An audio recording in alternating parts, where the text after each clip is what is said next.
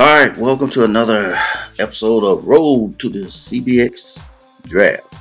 And here we got Garland here. He's matching up with the best player that Alberta, the Golden Bears, they get ready to play.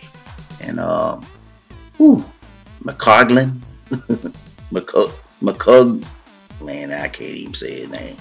Anyway, he match up okay against Garland. I don't think he's one of the better players that he matched up against, but I think he can hold his own.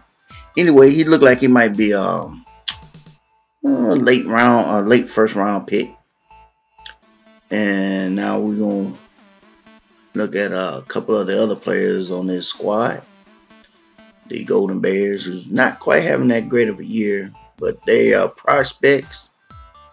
Look like they might be CBX2 players. Anyway, that's it. That's the matchup for the Varsity Blues next game, and we'll see you at the game. You have a good one.